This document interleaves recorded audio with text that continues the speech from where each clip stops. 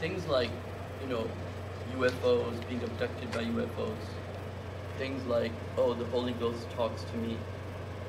Uh, these are all works of the jinns. They're just newer forms of how they're working. Hmm. And what happens is that every culture has its monsters, right? Every culture, somebody has a Dracula. Like in the Indian subcontinent, they have the concept of the churel, which is a female with her. The Pakistani, they don't know it's a jinn. They don't, because they think, oh, it's something separate from a jinn, but it's not. It's like a churel.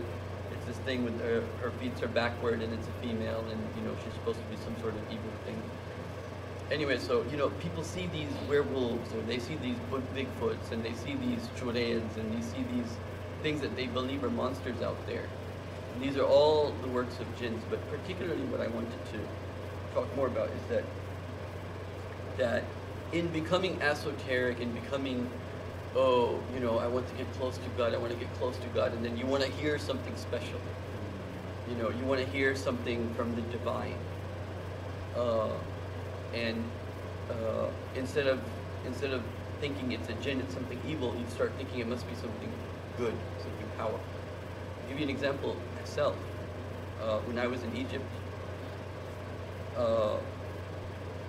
obviously you're in an Islamic environment. We were in Ba'uth in Medina. It's Medina al-Ba'uth, where is the hostel where the kids are. And one day, I got up for tahajjud prayers. And because you're in that environment, I mean, praying tahajjud in that environment is not, if you're working 8 to 5 and then you're praying tahajjud, that might be, something more. But the environment we were in, that's not a big deal. Anyway, so I happened to be, we had our own rooms, but that day, because of studying or something, I don't remember right now, or because we were eating together, me and my best friend, he was from Australia, we went to sleep in the same, I think it was his room. And so I went to do wudu, and when I came back, I was praying in the middle of my prayer, like the first rak'ah. And in the process of my prayer, I felt this fear, like my hairs of my body stood up. Like you can tell, like your body is telling you something is there, but you can't see it. I mean, first of all, you're in prayer, you can't see it. Mm-hmm. Anyway, that happened. I quickly prayed, and it was going to be Fajr a few minutes later anyway, so I just went about my day.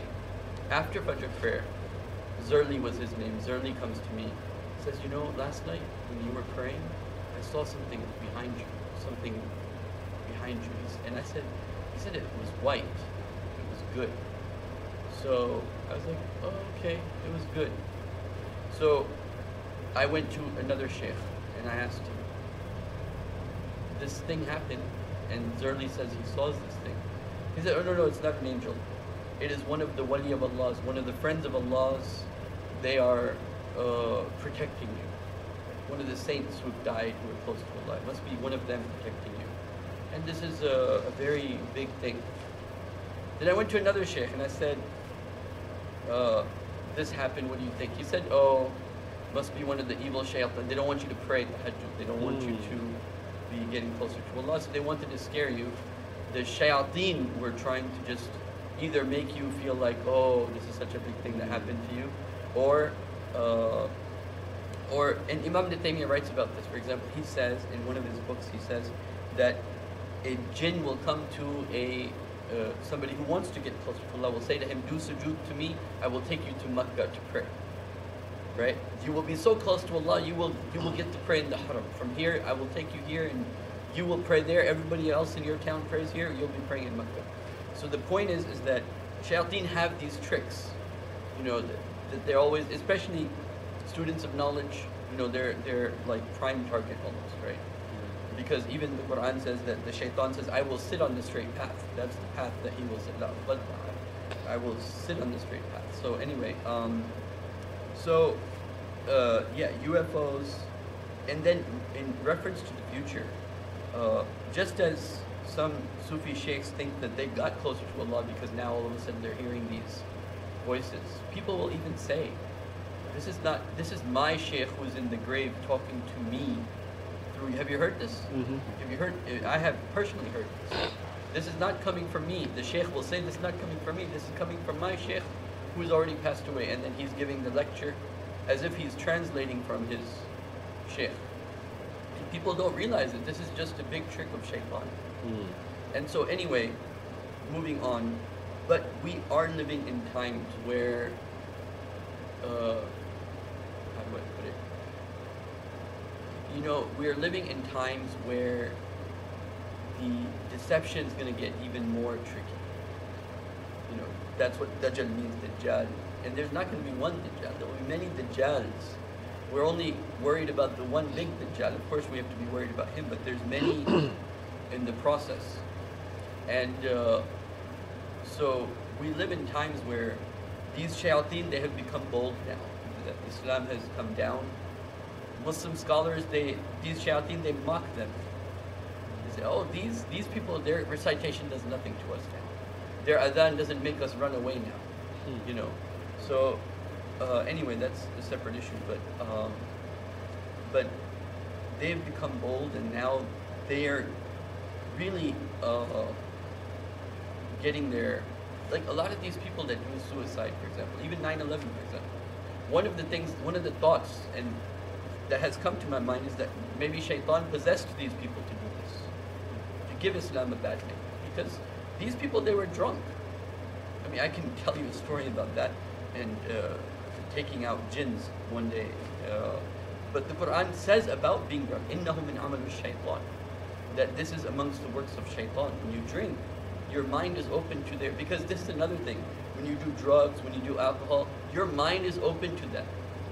Just like when a psychologist does hypnosis on someone. When he does hypnosis, you know, part of hypnosis is you have to give yourself into the psychologist completely and 100%.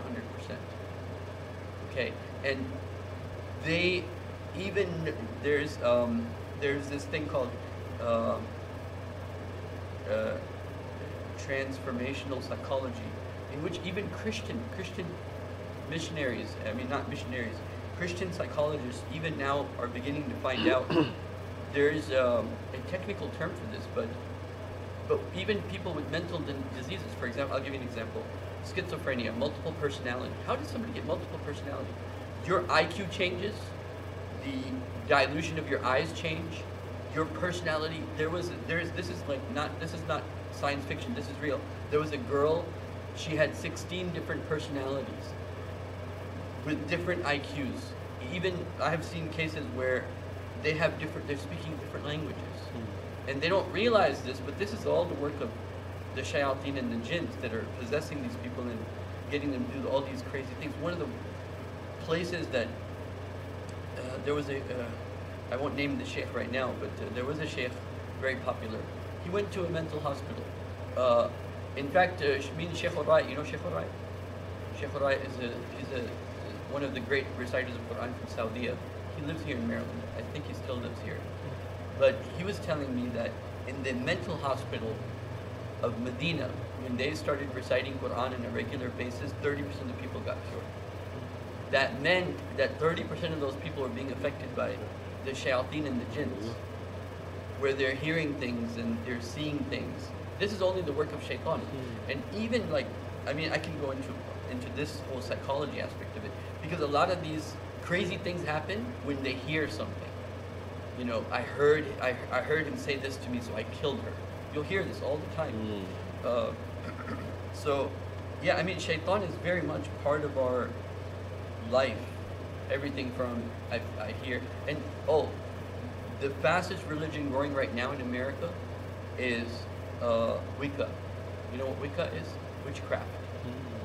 There's a big change in America. Islam was the fastest growing religion in America in the 60s, where 2 million people accepted Islam. You know, not out of a philosophic, African Americans didn't accept Islam out of a philosophical quest. It was out of the sense of justice. That sense of justice is what got them attached to Islam. And that Islam provided for that justice, at least intellectually. And so anyway, and then part of there's other parts too. Some of it has to do with the roots going back to Islam. There's some of that too, but majority of it is the sense of justice. Anyway, But what I'm trying to come to is, today the fastest growing religion in America is Wicca. You go to any bookstore, there's a whole section called the New Age. You heard of that? The New Age is all magic. It's all magic. It's all about getting in touch. Look, in the 80s, this astrology stuff wasn't even an industry in America. No one believed in ghosts or trying to connect with spirits and this and that, and the tarot cards and all of that. This is a recent phenomenon that started since the 1990s in the US, and now is a billion-dollar industry. And so all that industry has activated the jinns in America particularly, and activated the work of shaitan, so to say, because shaitan works most successfully through idolatry. You know, the idolatry is there's an explanation for that which I won't give today, but there's a reason why there's a story, for example, of when the Prophet ﷺ conquered Mecca, and he told Ali that go ahead, break that idol. And when he broke that idol, there was this ugly lady that came out of it, and then Ali killed that, and the Prophet said that was the real idol, meaning the jinn behind it. And so even the same thing with pictures. One of the main reasons that, and Allah may have more wisdom besides what I know, but definitely, hanging pictures on walls is a major thing that allows the shayateen to take effect in the house. I mean, I will tell you that it's so much difference that if you're reading Quran in a room with even small dolls laying around, your Quran will not be as effective as if you tell the whole house person, remove these dolls, remove these pictures, and then you recite Quran. It's 10 times more effective. So there's how it benefits them, I'm not 100% sure, but I do know it strengthens them, gives them power. Some of that physical thing about the picture, something about the picture helps them be. And anyway, so moving on. But we do live in times where, shaitan have become very, very active, and people are hearing more and more. There's studies in psychology that show up to 10% of the people hear things now. And about Wicca, I was going to say that one of the things happens in witchcraft, this is how it starts. One of the main things happens is you do your Reiki. You've heard of Reiki? You do your Reiki. You know in Reiki, you make a wish and you tie a knot and you blow on it. You ever seen that? You ever heard of this? I found this out recently. They actually make knots and they tie on it. But one of the things about Reiki, people that do Reiki, they believe in, I have a guardian angel that talks to me. I have a guardian angel that talks to me. And that guardian angel is not their guardian angel. I mean, it's a shaitan. Just advising them. And then, and then it tells them what to think about all of their house members and so on and so forth. But this is becoming very popular now. This whole Reiki thing, this whole Wicca thing is becoming super, super popular. The other thing that's always been there, but it's not decreasing. It's if not anything, it's getting more popular. Is the whole Ouija board thing. There's no dead spirits that come to talk to you. When you summon, and this is a very important key word, because the magicians I've talked to that have done Toba, the magicians who used to do magic and then they did Toba, this is what they say, that the key of it is you have to summon them. They're not going to respond to you unless you're calling for their help. And this is what Quran mentions. إِنَّهُ كَانَ رِجَالٌ مِنَ الْإِنسِ يَعُوذُونَ بِرِجَالٍ مِنَ الْجِنِّ فَزَادُهُمْ رَهْبًا. There would be the men amongst the human beings that would seek the refuge of the men amongst the jinn. This is in Quran.